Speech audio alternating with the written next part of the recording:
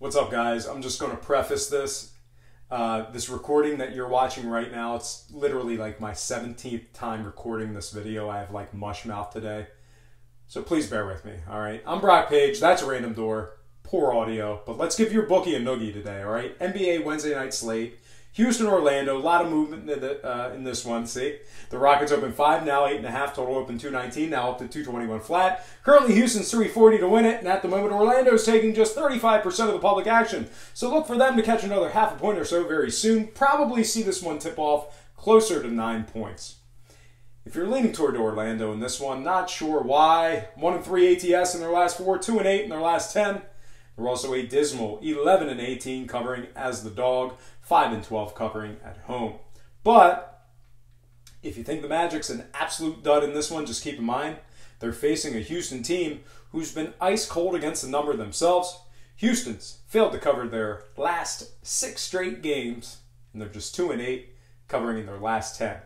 The Rockets are also just 4-7 covering against sub 500 teams, so not a lot of confidence in either team by me. Might want to buy it up and use them in a teaser.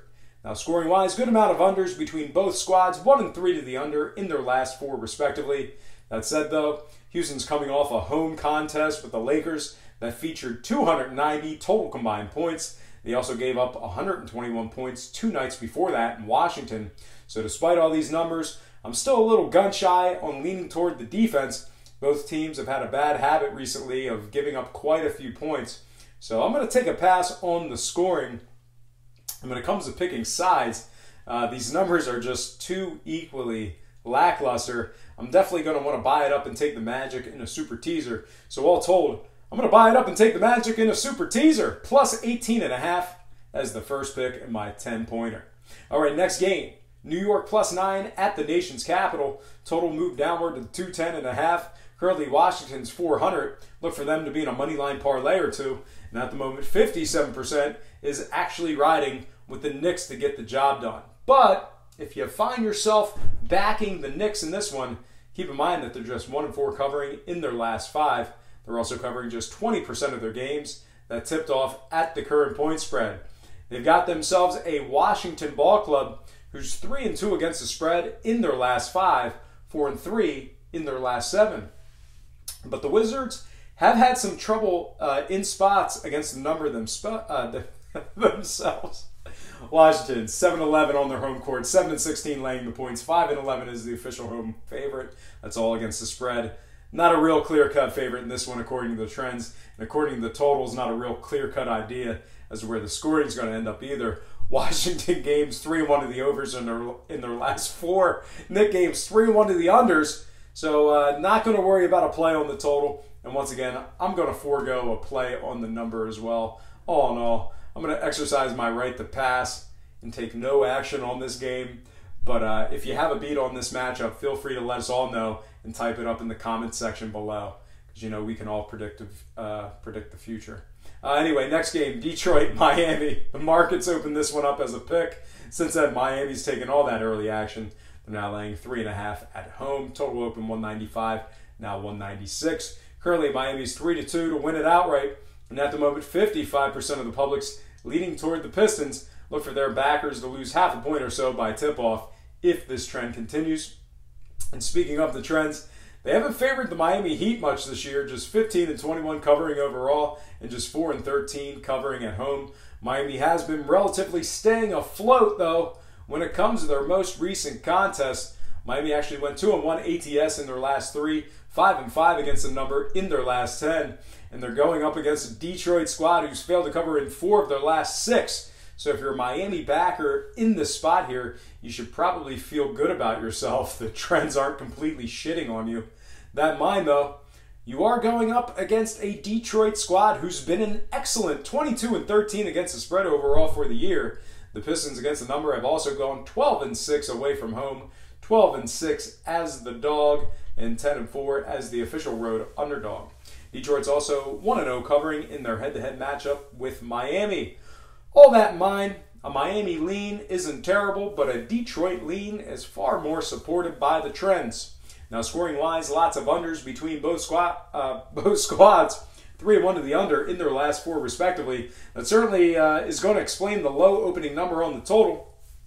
And like clockwork, the betting public moved that line upward despite all these unders. I'm really thrilled with the trends when it comes to the total, but I'm not so thrilled that it's not meshing with the line movement. So when it comes to the line, I'm going to take a free pass there. And when it comes to the number, it actually appears that it's a pretty good spot for backers on either side.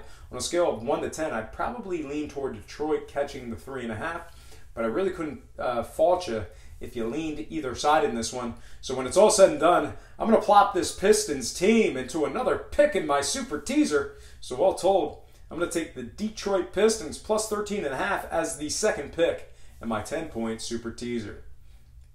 All right, next game. Minnesota-Brooklyn. The T-Wolves open 3.5, now 7. No surprises there. Total open 214.5, now 216. Currently, the T-Wolves are the $2.70 favorites on the money line, and at the moment, just 41% is leaning toward the Nets. But the good news for the unpopular is this. The trends certainly support your decision to back Brooklyn. They're 3-0 covering in their last 3, 5-2 in their last 7. Brooklyn against the spread is also 8-4 against winning ball clubs and 6-3 in games that tip off at the current number. Now, with all those trends in mind, the Timberwolves have put up some pretty good numbers themselves. 3-1 outright in their last 4, 2-0 covering in their last couple of games. Minnesota's also been one of the best road covering teams in the league, covering nearly 80% of their games as the official road favorite. So once again, I've said this before, picking games is never easy, and this one certainly might not be your strongest pick on the card. But when it comes to the totals between these two teams, we're seeing a lot of unders, despite the upward line movement. Brooklyn's gone 2-1 to the under in their last 3. Minnesota games are a perfect 3-0 to the under in their last 3 themselves. If you're leaning toward a play on the total in this one, the under might be the sensible play. But as of now, it's the unpopular one. So all in all, I'm once again foregoing a play on the total in the money line. I do like Brooklyn plus the points at home here. I think this would be, once again, another great spot to buy it up and tease it. Therefore, I'm going to move the line and take the Brooklyn Nets plus 17 as the third pick of my 10-point super teaser. All right, next and final game for the show. Raptors, Bulls. Raptors 6, total 216. Raptors 225 to win it. 43% leaning toward the Bulls. If you're one of the 43%ers leaning toward Chicago, something unexpected, baffling, and unheard of 2 nights ago happened. The Bulls actually failed to cover by a measly half point, might I add. That's no problem, though, because if you've been riding with the Bulls, you've been cashing in a lot of tickets lately.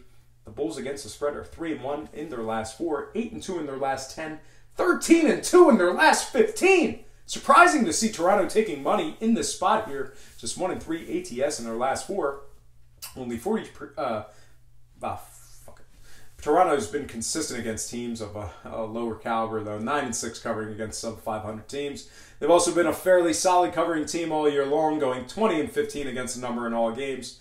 Once again, another one of those games where if you look at the angles and you really break it down, not an easy one to pick against a number for either side.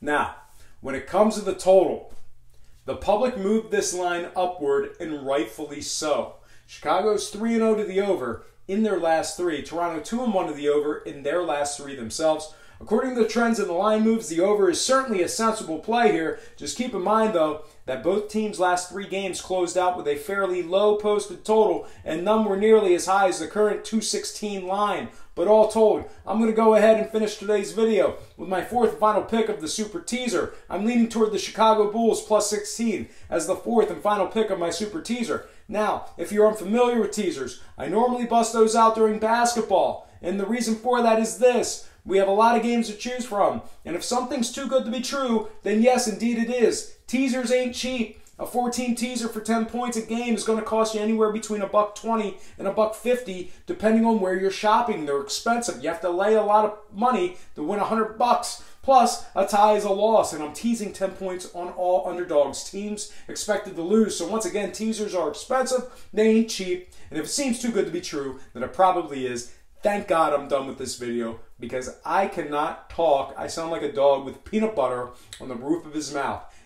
God's honest truth, this was the 17th time I recorded this video, and that's my best take that I just posted on YouTube. All right, and I'm not even going to go through my spiel about not being an expert and all that mumbo jumbo, because you know what? You already know.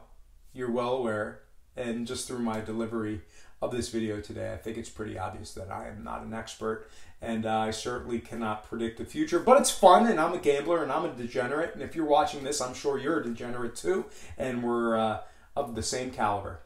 So I support you, and I hope you do really well, and give your bookie that noogie that I wanted you to give him, that I said at the beginning of the video. I'm rambling on. I think it's time for a beer. I'm out. See ya.